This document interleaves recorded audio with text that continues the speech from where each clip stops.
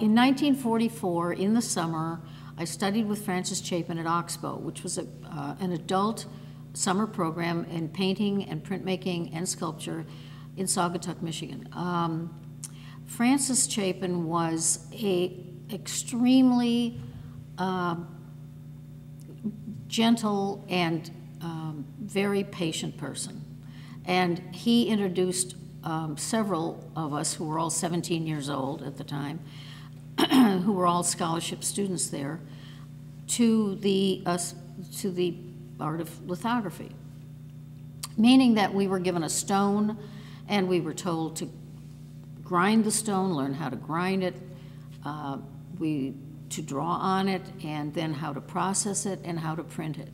And we had terrific facilities there because they were in an old shed over the lagoon, which meant there was the right kind of humidity, and everyone succeeded, so that it was a very rewarding and well-spent time. Then when I went to Iowa and got into Lazansky's class, he had a routine. The new student was sent out to find some subject, and usually we went to the Natural History Museum at the university and drew one of the animals.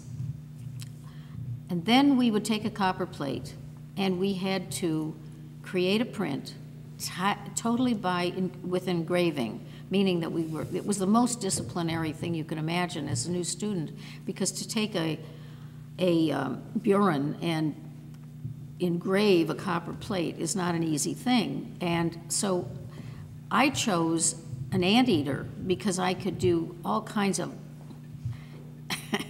direct, very decisive, and it didn't take a lot of very curvilinear work, which was a lot harder as far as I was concerned with the burin. That was the first one. Then we were asked next to do a self-portrait, whereby you would have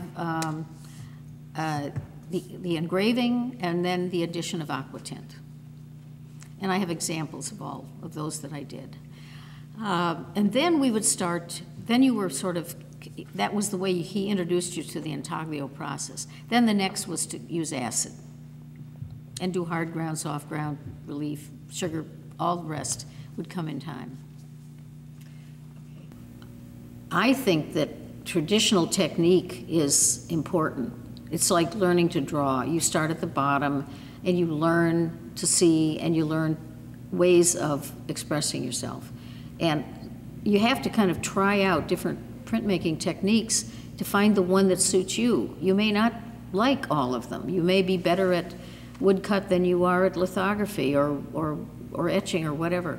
So I think it's a good idea to take a printmaking course and find out whether it's good for you or not. It's really very personal.